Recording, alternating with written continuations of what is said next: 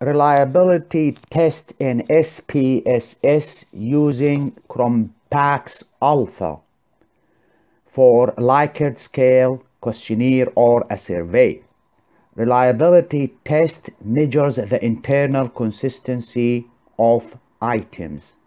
It does measure whether the questionnaire is consistent and reliable and reproducible if the same items or questions repeated at different time and date for the same group of participants. Their responses or outcome will be similar. So it is a way of evaluating the questionnaire or a survey to determine whether the questionnaire is reliable or not. There are several different ways to do the reliability test based on Cronbach's alpha, and in this one I'm going to show you how to do it through using the Anova table in SPSS. Here in this SPSS data view, I had inserted data taken from a questionnaire and their responses of the participant for answering 20 questions or items were recorded and inserted based on the 5 Likert scale from 1 to 5. 1 represent strongly disagree and 5 means strongly agree, and a value of 3 represent a neutral response. So this data here are ordinal data, and to determine the reliability of the questionnaire or the survey, we're going to determine the value for the Cronbach's alpha. The way to determine that value is to use the Anova table. If we click on Analyze, scroll down to Scale, then select the Reliability Analysis. I'm going to reset this. I'm going to select the items we need to check the reliability for. So from item number 1 to item number 20. So select the items by clicking on Control A, then deselect the ID, drag it into the box labeled items.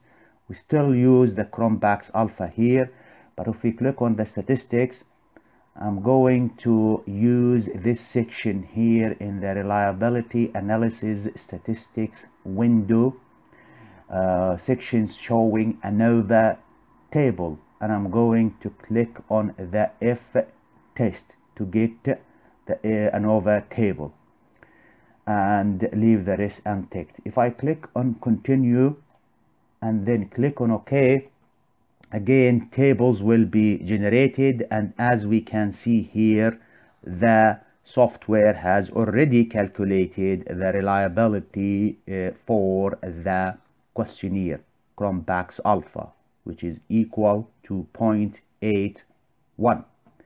In the third table here, called Anova table, there are few important value in that table for the mean square. We're going to calculate and determine the alpha value from this Anova table based on two important value: the mean square for the between people and the value for the mean square between residuals, i.e. error in this case. And the way to determine the alpha value from Anova is to use these values.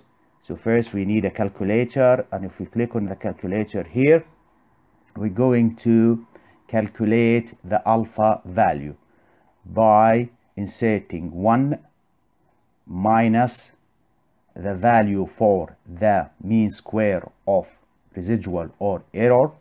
So 1 minus 1.111, then divide that by the value for the mean square of between people, which is 5.981.